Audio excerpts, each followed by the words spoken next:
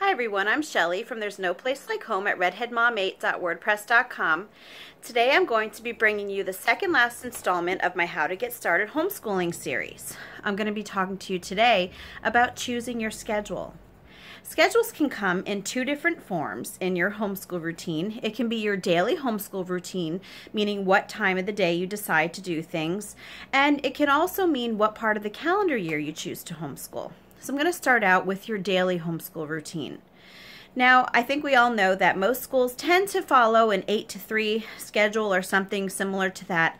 That does not mean that that's when you need to homeschool. In fact, it shouldn't even take that long for you to homeschool, but that's another video altogether. But what I am going to tell you today is just because school does their thing from 8 to 3 doesn't mean that you have to. If that works for you, great, but there are so many other options that you can choose. If your kids are early risers and you really like to go about doing things right away, then the early morning school is great for you. There are a lot of people I know, though, who really are kind of groggy in the morning and aren't at their best. If that's you, and that's how I am, you can actually start your day a little bit later. Now, my kids are early risers, which means that I have to be an early riser, but I don't like to be an early riser, so I'm not going to start my school day early. We usually start our school day around 10 a.m. because that gives us time to transition into our day. You know, we can wake up in the morning and the kids can play a little bit, maybe watch some TV, we eat breakfast, straighten up a little bit before we start, and then they might play a little bit longer, and then we start doing our school at 10 o'clock. And this really works for us because it's not too late to start, but it's not so early that we just don't feel like doing anything or even thinking at that time. Now, on the other hand, my teenagers are night owls. They like to do everything late at night, and in fact, most of their homeschooling gets done while I'm asleep because they work independently because they're at that age now. I do set a time aside every day that I can help them with things if they do need help. It's usually with math. But the rest of their work is often done at nighttime, and as long as they're getting it done, I have no problem with what time they're doing it at. So you want to try to keep that in mind as you're setting up your homeschool routine. You want to do it at a time that works for all of you. You can choose to homeschool late in the day if you want to. You can choose to homeschool throughout the day. You know, no one even says that you have to homeschool all in one shot. It's okay if you break things up and just homeschool a little bit here and there through the day. Whatever works for you, whatever you're comfortable with, that's what you need to do.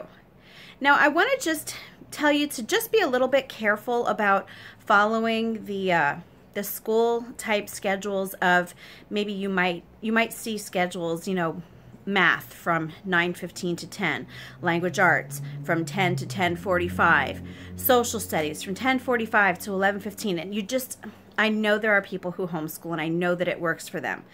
But I'm going to tell you that you really have to be careful with those because sometimes your child might be taking a little bit longer on an assignment. For example, if they're working on something in language arts and if they're really into it, say if they're writing a creative writing story, and then you tell them, oh, time to put your stuff away, it's time to do math. But Mom, I was really liking writing this story. No, it doesn't matter. It's 10:30, it's time for math. You shouldn't do that. So what you need to think of is if you want to have target times to start your homeschool day and end your homeschool day, that's really the best thing that you want to do. And as you can tell, the traffic outside of my house today is nuts. Anyway, so like I said, you want to have a good time to start your homeschool day and then maybe a goal for what time you want to end it.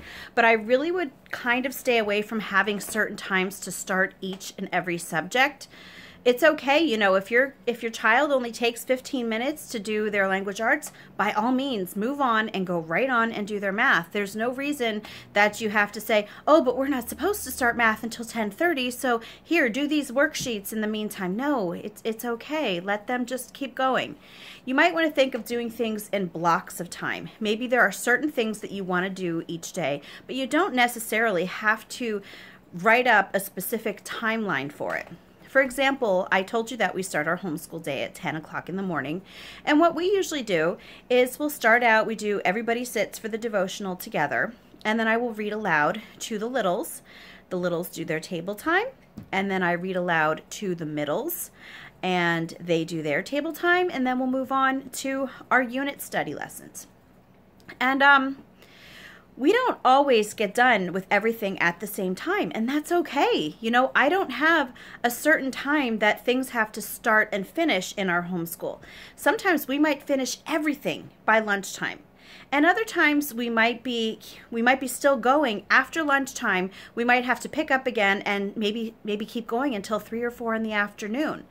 And I don't want to scare you when I say that, because remember, I start at 10, and our lunchtime, now I do set a specific lunchtime because my kids enjoy knowing what time they're going to get to eat and have their break.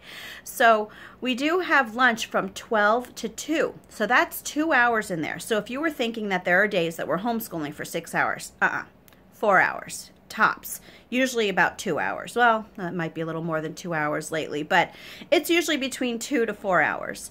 And what we do on our lunch break is, the reason that it's 2 hours is because I usually am, cooking their lunch, and they eat and then they play, sometimes inside, sometimes outside. And then at 1 o'clock, we will start doing our chores. My husband usually gets home from work around 1:50. So we like to have the house cleaned up because it gets really messy while we're homeschooling, and I don't want him to walk into that. So we do our chores at 1 o'clock to have the house ready for the time that he gets home. He comes home then around 1:50, just a few minutes, to just settle down. Maybe I'll, get him some coffee or whatever, and then we will start back up again at 2 o'clock. But we don't have specific times to do things, because you have to realize that not everything is going to take the same time every day. Sometimes, certain activities are going to take longer than others, and you really don't want to limit yourself by telling yourself, oh, well, this can only take this long. This is the only amount of time that I have allotted for this. You just don't want to do that, because it can really inhibit your children from being able to actually get into anything, because it's almost as bad as a school bell. When you're at school, at least I know that I always found it hard to actually get into anything that I was doing in school, because I knew that even if I was enjoying what I was doing, which wasn't often, but even if I was enjoying what I was doing, I knew that that school bell was going to ring soon, and I was going to have to drop everything, whether I liked it or not, and move on to another subject. And you just don't want to do that in your homeschool. Give your kids the time that they need to finish what they want. And you know what? If it ends up being late in the day, you don't have to finish everything. You have that flexibility that you can tweak things a little bit, because as the facilitator, that's all up to you, and you don't need to worry about making sure that you finish every single thing, because life happens and sometimes things take longer. So just keep that in mind. You're not restricted to the 8 to 3 homeschool day, not at all. Now moving on to the homeschool year, same way, we're used to the school year. The school calendar usually goes from around August or September until May or June. And a lot of times we think that that's how we have to homeschool too. And I did that when I first started homeschooling. I didn't realize that there was any other way that I could homeschool. I just thought, oh, well, the kids are in school now, so I have to homeschool now. I didn't know that there were other options. And for me, what I found when I was going with the school year, and this is not true for everybody, but for us, I found that homeschooling for really long stretches without having substantial breaks, not substantial, I just mean more than 2 days, on the weekends, but homeschooling for long stretches tended to drive me towards burnout. And then when we got to summer vacation, that was 3 months long, and that was way too long. It did not allow for enough structure that we needed, and it caused a lot of fighting and just a lot of chaos that I didn't enjoy. So when I found out about the 6 weeks on, 1 week off, year-round homeschool schedule, I thought that was awesome. And that's actually what we've been doing for the past several years. We will start usually the second week of July. We homeschool for 6 weeks on, and then we take a 1 week break. And we do that throughout the year. 6 weeks on, 1 week break. 6 weeks on, 1 week break. And we do take a 6 week break from between Thanksgiving until New Year's. And then we take another 6 week break, usually from the last week in May or the beginning of June until the second week of July, when we start our new school year. So that is another option for you. And what I like about it is that I know that after those 6 weeks, I know that I have a break coming, and the kids know that they have a break coming, and it's just short enough that they don't start fighting and getting all crazy, which it still happens sometimes, but not as often. And I really like that. And as for the 6-week breaks at Christmas and over the summer, you know, the kids really do enjoy having that time off. As the mom, I've tried to talk them into having shorter breaks just because I've noticed that I think the 6 weeks for us are also a little bit too long, because since I have 10 kids in my house, we need that structure that comes with school. And so I was trying to talk to them maybe about doing 3 or 4 week breaks, but they won't hear of it. So maybe someday, but as of right now, 6 weeks are okay for us. But the 6 weeks on, 1 week off schedule really is it's good for us, and that you might want to consider that as an option. There are also people who do three or 4 weeks on and then 1 week off, and they don't take any longer breaks like we take the longer breaks. They don't take longer breaks. It's just 3 to 4 weeks on, 1 week off all year long. And actually I did bring that up to my kids, but again, they really enjoy having their 6 week breaks twice a year. So that right there, 3 to 4 weeks on, 1 week off, is another option for you. And I have also heard of people who actually start their school year in January and they homeschool through December. For us, where I live, it would be hard for me to do that, because our school district, well, not just our school district, but in our whole state, you can't really file for the new school year, new homeschool year, until July 1st. So starting in January wouldn't really work for us, because it would almost be like they hadn't recognized that part, that whole 6 months there when you had started, because you can't actually file until July. So it wouldn't work for us, but I know that there are a lot of either low or no regulation states. And if you are in one of those states, and if that appeals to you, homeschooling from January to December, then by all means, that is another option for you.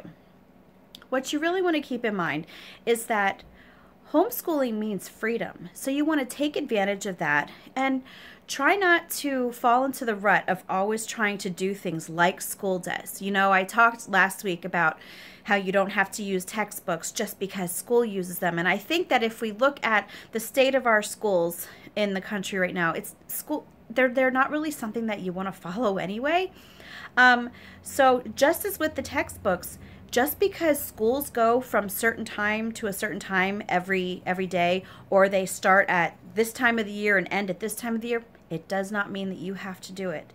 You are in charge of your homeschool. Take advantage of that flexibility. You know, your kids are learning in freedom, and you need to also really enjoy the freedom that comes with making things work for your family. Take a look at your family and think, what do I think will work for us? And you know what? If you try something and it doesn't work, that's fine. You change it. You know, that's what I did. I started out September to June, and it didn't work for us. So we moved on to 6 weeks on, 1 week off. We found out that this actually does work rather well for us. If someday I would find out that it didn't, we'd move on again. We have that option. So really, I want you to take advantage of that, and remember that you're in charge of your homeschool, and you know your family better than anybody. So next week, I'm going to bring to you the last installment of this series. I'm going to bring some final tips to you on how to homeschool simply and effectively, and then you're off. So you have a great week.